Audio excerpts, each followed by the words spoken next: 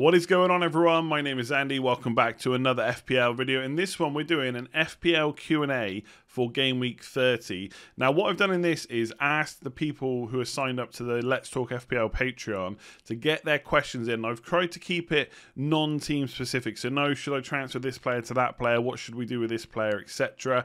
I've kind of ignored all them for good reason, because a lot of them will be in the Game Week preview, which I'll do next week as normal. And obviously, you'll be able to get your questions and topics in on Twitter as well. So this one's more not generic, but there's kind of a broader scope to the answers, thinking about the end of the season, mistakes to avoid, things about the template, 5 players to pick and stuff like that as well. So loads of questions to be answered in this one, and like I said, I'll have the normal content all next week as well, so you're not going to be missing out on anything. So do give it a like if you enjoy it, hit subscribe if you're new around here. Let's jump into the first question. So I'm just going to like free answer these, okay? I've got a few notes, but not too much. I just want to kind of do it off the cuff. I might ramble a little bit, I apologize. Normal content will be back next week anyway. It's the international break, right? We can do what we want. So the first question is interesting because this has been talked about a lot on Twitter about, you know, differential captain picks, going against the template. There's the whole classic, and you always have to tweet this with a thumb emoji.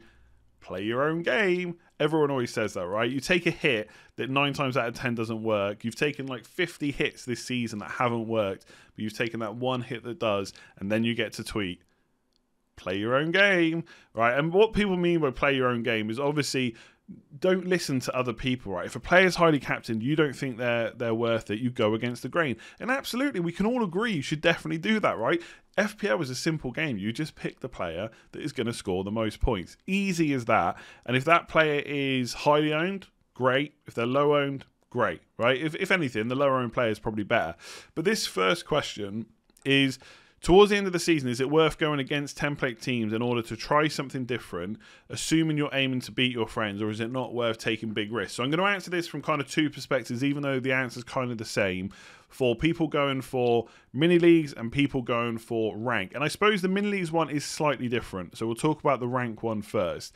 And I've said this all season, I said this pre-season, you should not go different for different's sake, right? You need to take calculated risks, and it's very difficult to give generic advice from now until the end of the season to do this, to do that, because every week, you know, there could be a player injured that affects the team, right? You could have a player that plays himself into form, whatever it might be. They start taking more shots or something like that. Suddenly they're a different option than they are right now. So it's hard to give generic advice. But to give you an idea, I have not captained a player outside of Liverpool, Man United, Man City, Spurs, and Arsenal. I captained Aubameyang the first 2 game weeks of the season. No Arsenal players since.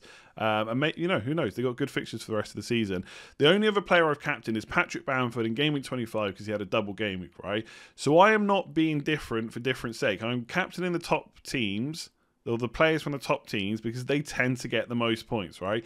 Very simple. I even looked at some people on Twitter who are Mavericks, whatever you want to call them, upside chasers and stuff like that, and even they have very rarely gone outside of the traditional top 6 teams. And I fully appreciate the traditional top 6 is kind of gone now, but we'll just call them that for the sake of people knowing what I mean. All right, and they might have gone for like a defender, like a Cancelo over a De Bruyne or a Gundogan. They might have gone for Werner, for example, or Havertz, but they're still backing like Chelsea over like a West Ham or a West Brom or whoever it might be. So even people that are kind of trying to be a bit different are still being calculated in their risk. For example, recently, I got rid of Bruno Fernandes. Did I go to a West Brom midfielder or a Sheffield United midfielder? Of course I didn't. That would be crazy. I went to Kevin De Bruyne, arguably the best midfielder in the league, and I took that calculated gamble that for a couple of weeks he would outscore Fernandes, and he did. I took a risk that in the game week when everyone would captain Gundogan, that he would outscore Gundogan, and he did. But I'm not doing that on some random player. I'm doing it on Kevin De Bruyne, okay? This week, for example, game week 30, and I'm not going to go into too much detail, Kane and Son, hopefully Son's fit, play Newcastle, right? A pretty good fixture. Lots of people will captain Kane. If you think he is a great pick, you should pick him. It doesn't matter that everyone else is going to as well.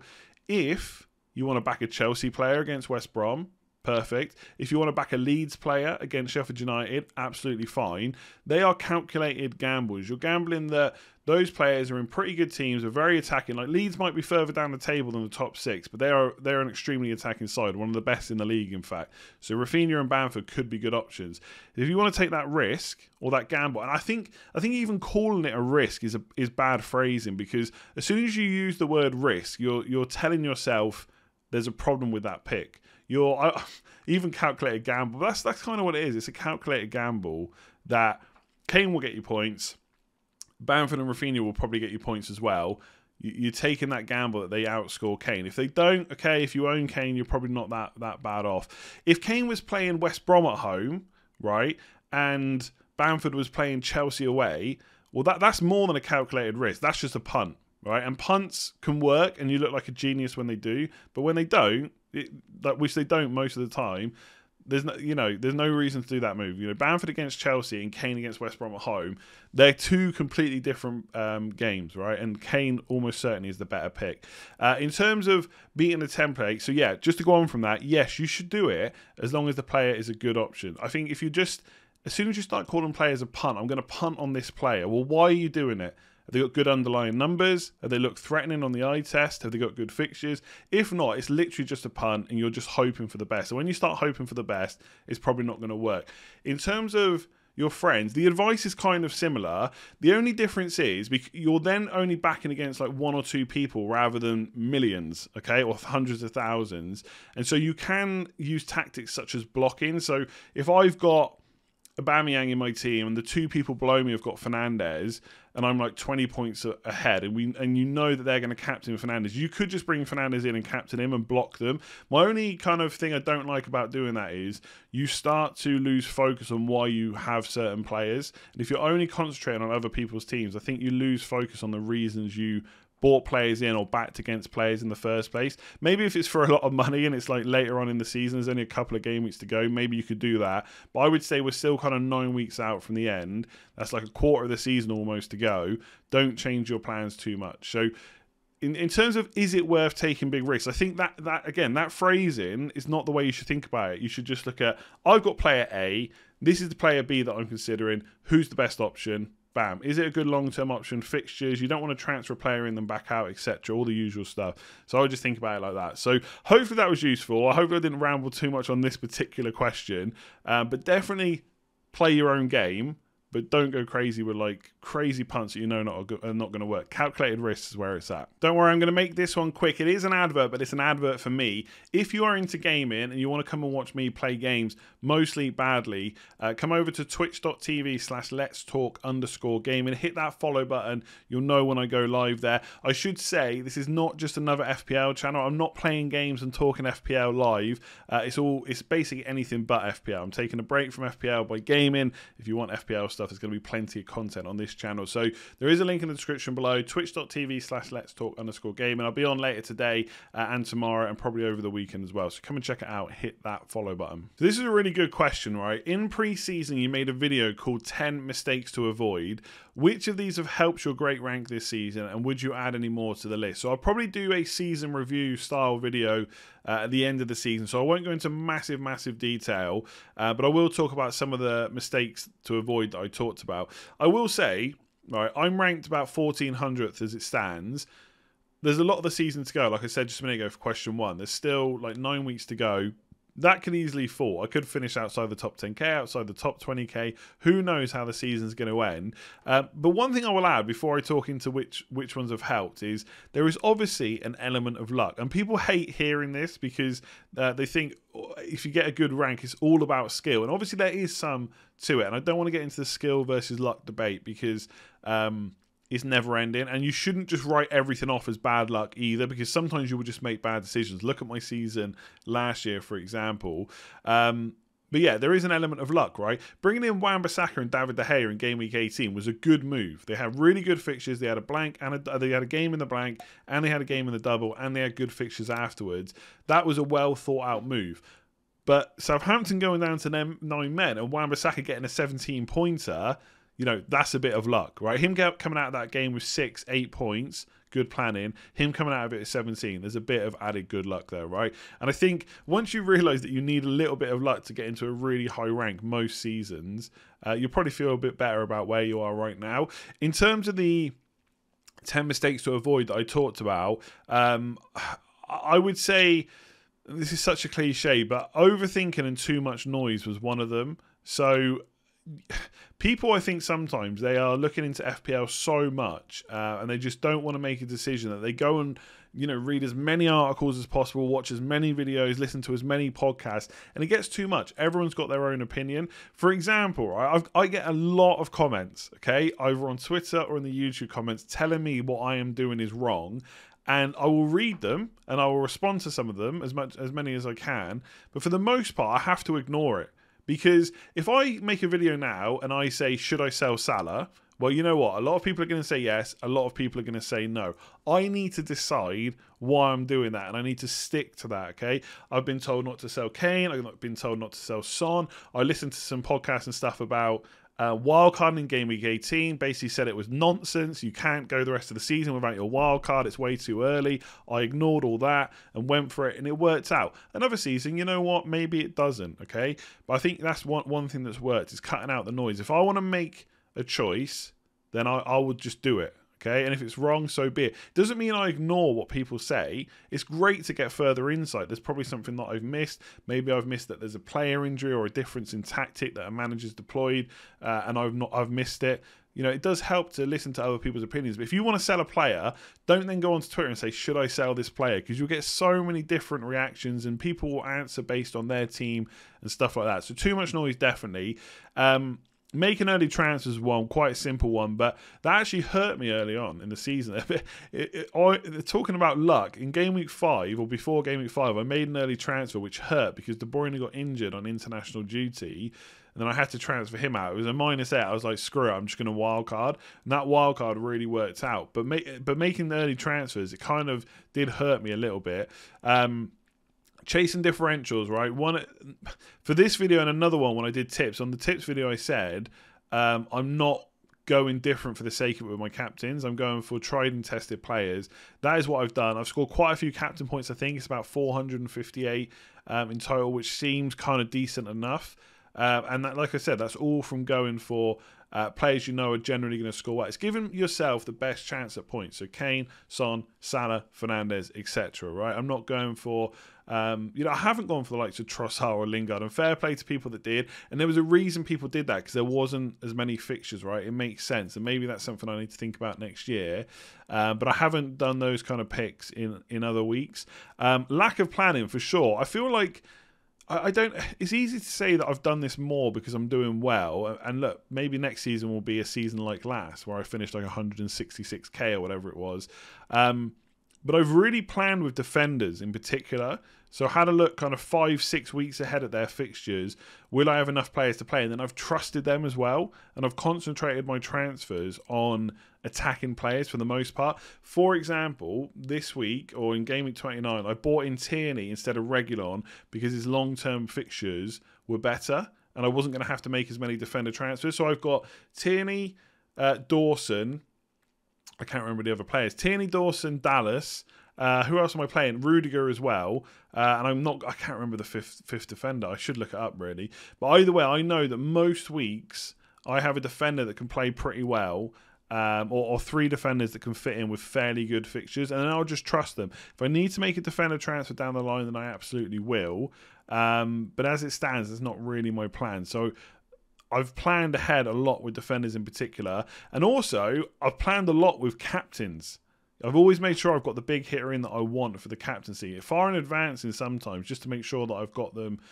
So I'm not suddenly getting to a week and thinking, oh God, well, I need this player and I don't have them. I haven't left myself in that situation. So planning, I've definitely ignored the noise this year. Maybe that'll be to my detriment next year. Maybe I'll miss loads of stuff. I've not made early chances. I've not chased differentials for the sake of it. It doesn't mean I've not put lower owned players in. Take Kevin De Bruyne as a recent example. But I'm not looking for them for the sake of it. If a player is good and I think they're going to score points, they're highly owned, I do not care. And also, I've had a little bit of luck. Maybe next year it'll be worse. So another good question. Which 5 players would you transfer in / keep in your team without fail until the end of the season? Now, the rest of this question said if you had a wildcard in tap, but I'm assuming I took it as if you didn't have a wild card, right? I.e. you had to put them in now and you couldn't change them. At least that's how I took the question, right? Apologies, Chaz, if that's not how you meant it, but that's how I took it. And I got to be honest, this was difficult because as soon as I started noting players down, I made not excuses, but I was like, yeah, this player if that, this player if you've got this one. And so obviously this is going to depend on your team, who you want to captain and stuff like that. But I've got 5 players and 1 forward, 2 defenders and 2 attackers, and I will caveat most of them, to be completely honest with you. So I'll start from the bottom, the man on screen, Antonio. West Ham's fixtures for the rest of the season are pretty good. In the short term, they're not as good as in the long term, but I definitely would want an attacker from West Ham. I am still going to back Antonio over Lingard. I know people love Lingard right now. He's a midfielder, extra point for the clean sheet goal. He may outscore Antonio from now until the end of the season. But when it comes to strikers, I just think Antonio's the man. Obviously, there is a slight issue in the fact of his fitness, and he's not exactly a player that you can rely on for like 9-10 game weeks in a row. So that I would caveat that pick. But outside of that, I think he's great. With defenders, like I just said for the previous question, I definitely want to be looking at long-term fixtures. I think Chelsea's fixtures right towards the end of the season, like the last kind of 3 game weeks, are not ideal. But in the short to medium term, they're brilliant. So I would have to go for Azpilicueta. Now, for my own team, I've got Rudiger, and I do think he's a good pick. But if I had to pick one for definite till the end of the season, based on not wanting too many rotation worries, then it's probably Azpilicueta. For what it's worth, I don't think Rudiger's going to get rotated that much. But as we've already seen it, there is always that slight doubt in my mind. The second defender is Cody from Wolves. Now, it could be Tierney instead from Arsenal because I've actually picked him. And slightly better fixtures. I don't know, there's something about Arsenal's defence. The fixtures are so good, but do I fully trust it? It's always like there's always a mistake there. Cody's also a little bit cheaper, so I think Cody or Tierney. I've put Cody on the list. I think Wolves' fixtures are just really good for the rest of the season. Interestingly, maybe there's a reason not to pick Wolves defenders, which we'll come on to in a minute, which is like players on the beach. And I do think someone like Tierney at Arsenal are going to constantly be pushing for those top spots just in case they don't win the Europa League. So I've put Cody, but it could be Tierney. And then another striker. Sorry, it's actually 2 strikers, 1 midfielder. The 1 midfielder I've picked is Mo Salah, right? I don't really want to get into a debate about whether he is a better pick than Fernandes. I know most people would pick Fernandes, and I was really close to putting him on the list. But when I think about 5 players, I need to think about my captains. And I know on my own captains list, right, from now until the end of the season, I only think that Bruno Fernandes is the best captain in 1 week, which is game week 33, where he plays Leeds. But in that same week, Salah plays Newcastle. So it's not even like Bruno Fernandes is that far ahead. You could even argue that Salah is a better option than that week. Forget about form, right? We're talking about 2 really good players that are what's the word? Reliable for getting points, or they have the ability to get points, right? I know Salah hasn't done it recently. If you think Salah is just now a bad player, then fair enough, you pick Fernandes instead. But I look at the fixtures for Liverpool, and I just think they're better than the ones for Man United. So I went for Salah, much to my detriment, because I know people will kill me in the comments and not going for Fernandes. And the last one's Harry Kane. Again, if I look at the list of players I want to captain from now until the end of the season, Salah and Kane are on there. De Bruyne are probably a bit unlucky to not make this list, but I do worry about Champions League rotation. I own him and Gundogan right now, and I am a little bit worried. So that is the 5. Kane, Salah, Azpilicueta, Cody / Tierney, and putting an Arsenal player in there. Don't hurt me in the comments. And then Antonio as well. But let me know which 5 you would pick. Bearing in mind, you have to put them in your team now, and you cannot transfer them out, or at least that's how I took the question. So question 4, what lessons have you learned playing FPL which are important in the last stage of the season? So this, for example, is avoiding teams that have nothing to play for and stuff like that. And again, I like these questions because they're kind of generic. You can talk about a lot of things, but also it's difficult to give generic advice because certain teams are different. Sometimes the league is over way before, sometimes it's not. I think avoiding teams that got nothing to play for is definitely a cliche that's talked about a lot in the FPL community. I think there is some merit in there. Like, there are some teams right now, I think of like Brighton and Wolves, that are not very far off hitting that 40-point barrier. They're not going to get relegated, I don't think. And once they hit that, yes, okay, there's a bit more money the higher you finish up the league, but whatever, to these clubs, it's not. To the players, I don't know how important it is. And so once they hit that target and they can't get into Europe anyway, like, what does it matter? You could avoid those teams. I don't think... The one thing I would say is I don't think your opinion should massively change just based on like a team hitting 40 points. So right now, Crystal Palace are bad. When they hit 40 points, they're still going to be bad. Wolves have got good fixtures. Cody plays most games. When they hit 40 points, they'll probably still play most games. Or he'll probably still start every single game. They'll probably still be quite a good defensive team. I think sometimes like a team might hit 40 points and they start conceding a few goals, and we say that it's because they got nothing to play for, but it could just be one of those things, you know? So I don't massively avoid it. What I will say is, again, if we're looking at every season being different, this season's very different in that the top teams where we want to mostly target, like West Ham, they're basically the teams in the top half, right? West Ham, Arsenal, Man United, etc., whoever it might be in the top half of the table, they've pretty much all still got something to play for. So that is ideal. You want to target them anyway for the most part, and they got something to play for. That's probably a good thing altogether. I do think rotation does become a thing for some teams based on their European matches and their league position. So I believe, and I could be wrong, correct me if I'm wrong, when Liverpool were going for the Champions League and the league was pretty much won, they did rotate more often. Like Salah and Mane did start missing out more, and people that jumped off them did pretty well early on when they started getting through to like the quarters and the semi-finals and stuff like that. And I think with Man City, you know, I am worried as a Man City owner, and you can overthink this and just get rid of a player and they only like miss 1 or 2 games, but that can be quite big, especially if you're pinning captaincy hopes on them, for example. So Man City are in that kind of position where they've pretty much won the league and their second 11 is almost as good as the first 11 anyway. And they're still in the Champions League, so they may rotate, right? We might see De Bruyne play the Leicester game after the international break, where he's already playing matches as well. Play the Leicester game, play the first leg of the Champions League, then miss the league game against Leeds, then play the second leg. That could happen. And as they get into the semi-finals, that might then happen again. Obviously, you've got to keep an eye on the fixtures, because if there's like 2 or 3 games in between Champions League games, they're not going to miss all of those. But Man City are a worry for me, and I do think we've seen that before. Like, they rotate anyway, Man City, let alone when they've got Champions League, which I think to them right now is bigger than winning the league anyway, and that's already wrapped up.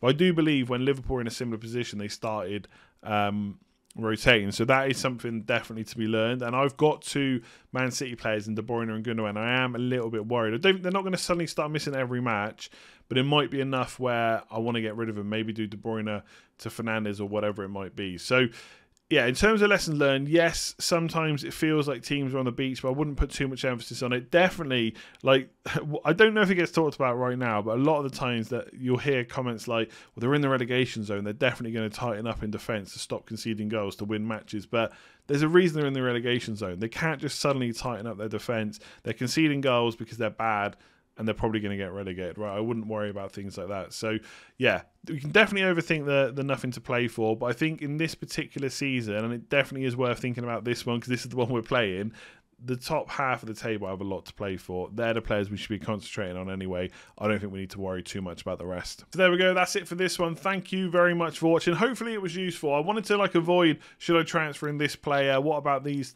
team in particular? Because I'll talk about that on the game week preview. But I appreciate when you start trying to talk about generic advice and then say, well, generic advice is tough, then, you know, maybe it's not the perfect answer, but hopefully it gave you something to think about. Do give it a like if you enjoyed it, and hit subscribe if you're new around here as well. If you want to check out Patreon, there is a link in the description below. Loads of perks and benefits over there. Everyone that signs up goes up on the Legends Wall as well. So thank you to everybody that has already signed up and is supporting the channel. And lastly, of course, if you want to follow me and watch some games, check out twitch.tv/letstalk_gaming. Link in the description below for that as well. I will probably not have an FPL video tomorrow or Saturday, I don't think. I'll have one on Sunday instead, then all the regular content next week, including streams, deadline streams, and all that good stuff. So hit that notification bell once you've subscribed if you haven't already. Hit that like button, and I'll see you again soon.